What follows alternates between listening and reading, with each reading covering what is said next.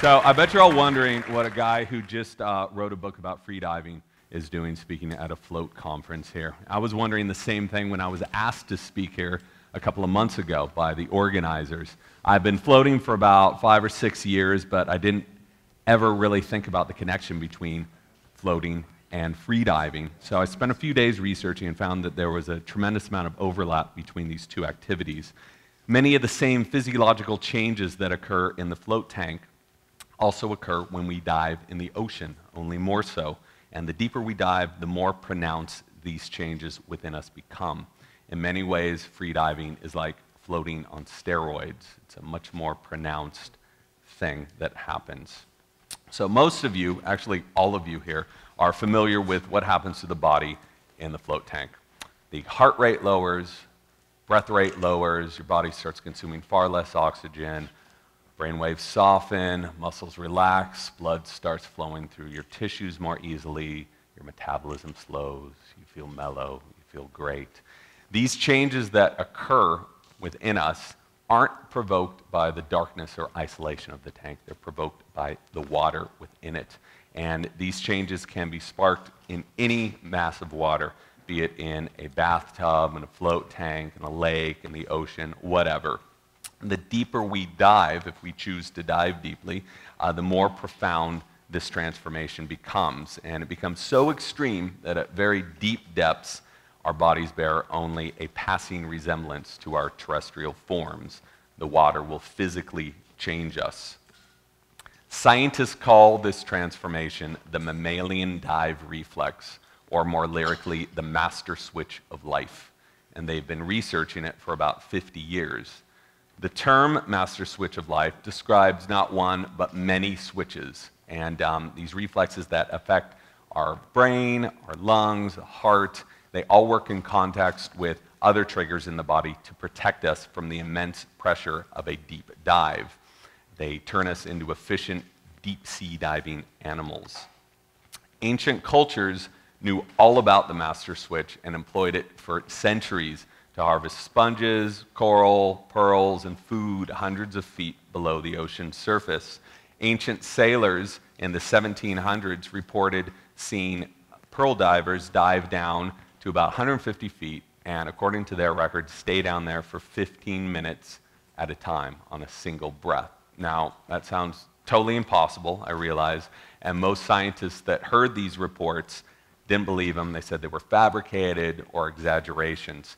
Up until the 1950s, scientists said that the deepest a human could dive and survive was 100 feet. Any deeper than that, and our lungs would collapse, and we'd die. Since then, modern freedivers have dived down to more than 700 feet on a single breath of air. The latest world record in breath hold was 12 minutes and 30 seconds. So that's just 2.5 minutes short of these fabricated reports from these ancient sailors. If we keep going at this rate, competitive freediving is a very new sport. We're going to surpass 1,000 feet and be able to hold our breath for more than 15 minutes in probably 5 or 10 years. So how is this possible? How can our bodies survive in stresses that are 30 times that of the surface?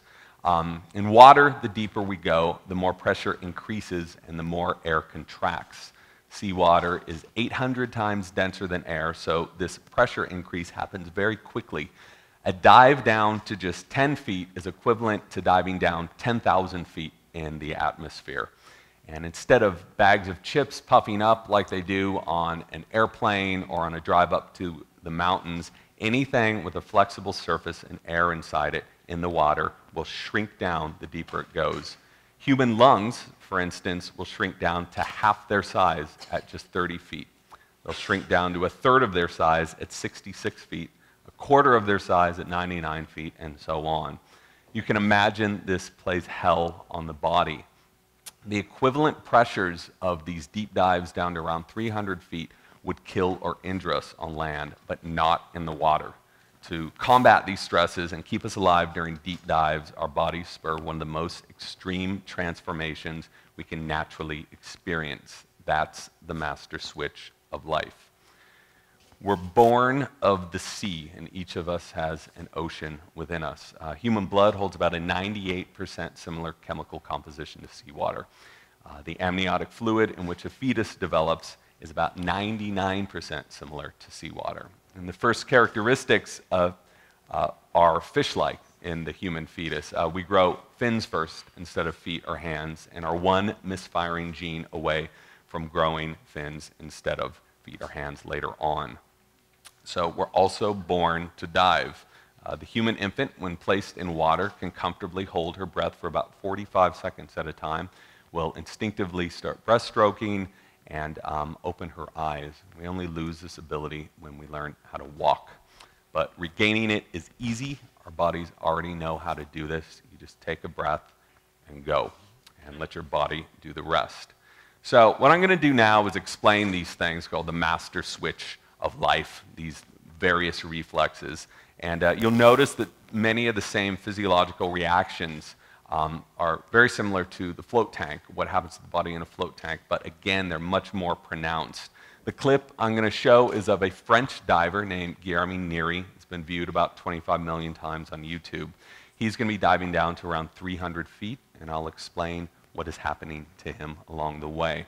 It's important to note also, Neri isn't really special. Like, each of us are imbued with these reflexes. We're born with these abilities. Anyone here, or almost anyone here, if you really wanted to dive down to 100 feet, with a little bit of training, you'd be able to do it.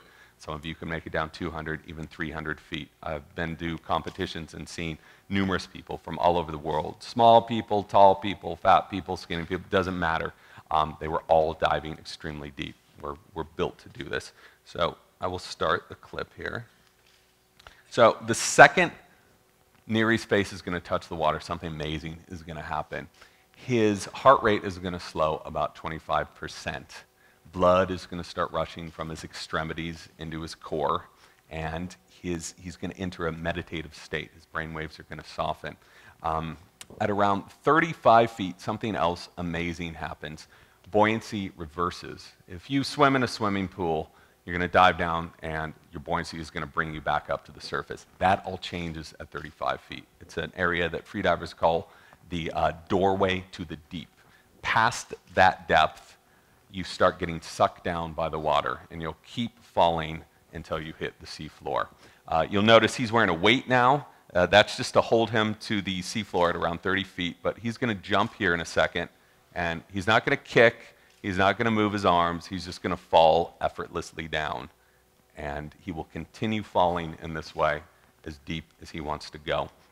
So at around 150 feet, his lungs will shrink to the size of 2 fists. And to combat these stresses, his heart rate will lower even more than it just had at the surface. Freedivers have recorded heart rates as low as 14 beats per minute. That's about a third of the rate of a coma patient. And some freedivers, this is true, have recorded heart rates as low as 7 beats per minute. According to our understanding of the human body, physiologists say this is absolutely impossible. A heart rate that low cannot support consciousness, and yet these guys do it all the time, and they don't really care what the physiologists are saying. So at around 300 feet, his chest is going to start shrinking to about half its size. One freediver had a chest circumference of 50 inches at the surface. At 400 feet, it was 20 inches. So the master switch really goes into overdrive here. The alveoli in the lungs begin engorging with blood.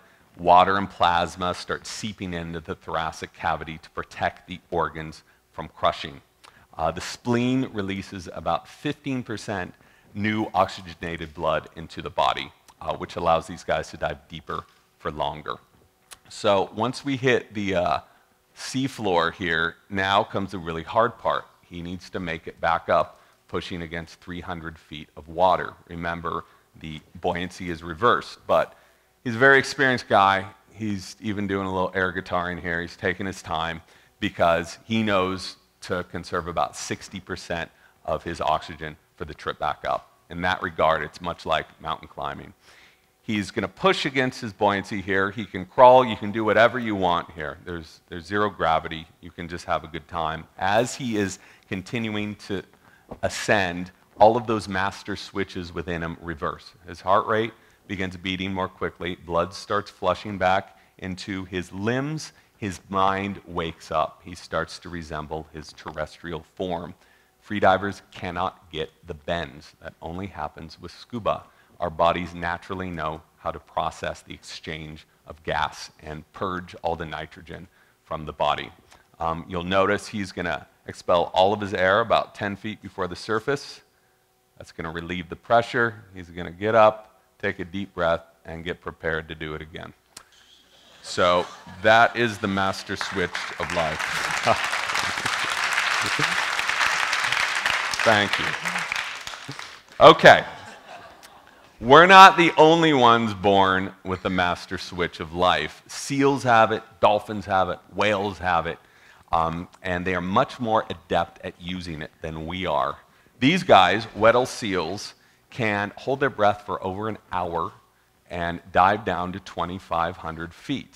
Again, scientists who have studied these animals, they calculated the oxygen in their blood, and they seem to gain oxygen the deeper they dive. Well, that doesn't make any sense according to our understanding of physics and mammal physiology. But again, these seals don't really care what we think. They do it all the time. They've been doing it for millions of years. It just kind of shows you the potential of these animals that we just don't even understand yet, and our own potential as well. But the real masters of the master switch are sperm whales. These animals can dive down 9,000 feet, and they can hold their breath for about an hour. Now, the pressure down at 9,000 feet is 280 times that of the surface. So their master switches really kick into overdrive. Their heart rates lower to extremely low rates, like I think it's a tenth of the rate at the surface. They tremendous amount of blood shifts into their cores, and all these things are the same things that happen to humans in a float tank and also humans when we free dive. That's the only way they'd be able to make these dives is through this master switch. And something amazing happens when you free dive with these animals is they notice you're different than the other oceanic animals. They notice that you too have the master switch. I know that sounds crazy, but I'm going to show you a video here in a second that kind of proves it. And a real paradigm shift occurs.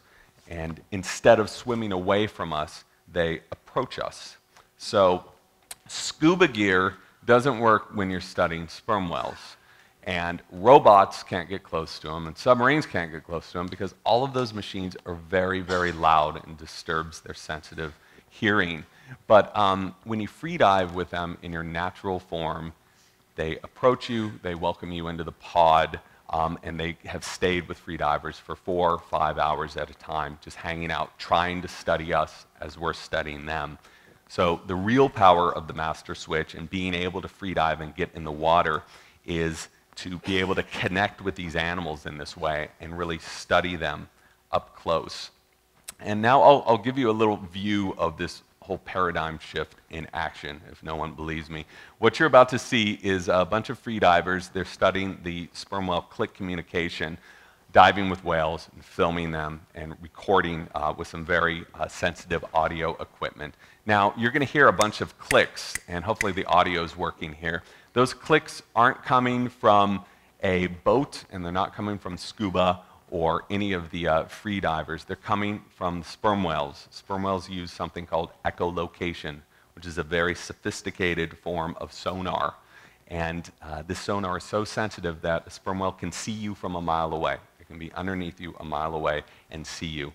And these clicks are the loudest things that any animal can make on the planet. They're 236 decibels loud, which is really, really loud. Some researchers think that sperm whales can stay in contact with one another across the globe, and they use the deep depths which propagates noise much easier than the surface to stay in contact with one another. So I'll just show you a little bit of this.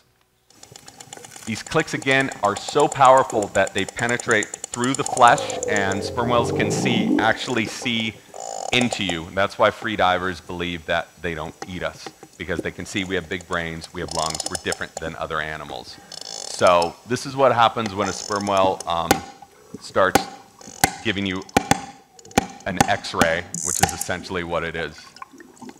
I'll just be quiet here, let you guys soak into this.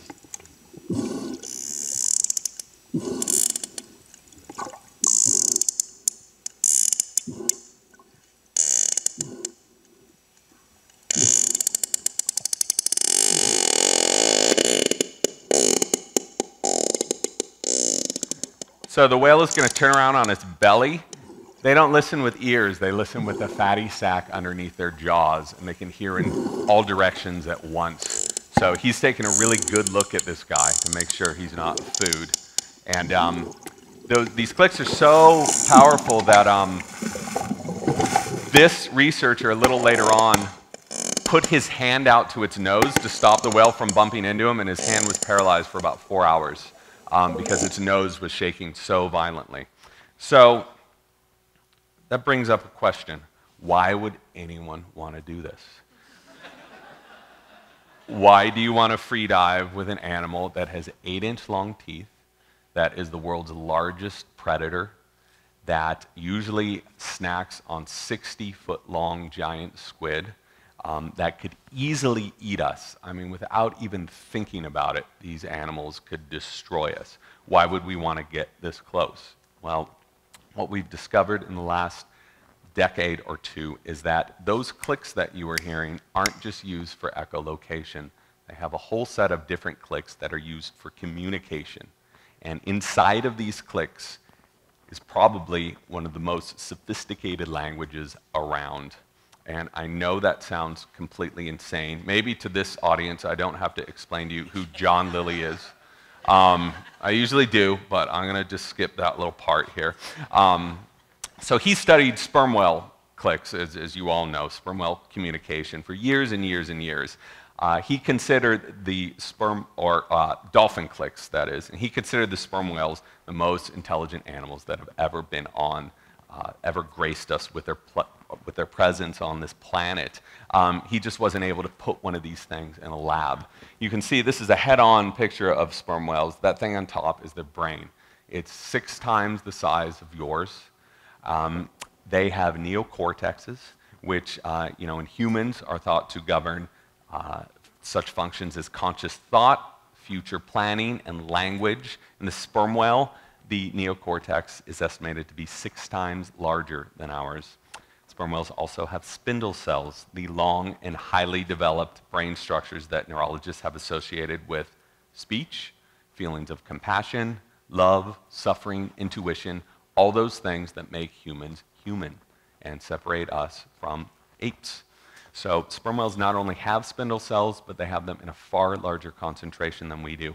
And they've had them for 15 million years longer than we have. It's estimated that sperm whales have had their current brain size about 40 million years. We've had ours for about 150 to 200,000 years. So you can do your own math there. So why do they have such super evolved brains? They need a brain about this size to control their body. The whalefish, for instance, is an enormous animal, 40 feet long. It's got a brain about that big, and it gets around just fine. So they have extremely evolved brains. What are sperm whales doing when they float side by side and click at each other like this? These are not echolocation clicks. These are communication clicks. This isn't a theory. This is a fact. We know they're talking. Sperm whales from different areas of the planet have different dialects. Dolphins, they have found recently, not only have first names, but they have last names too. So we know these animals are communicating, but what are they saying?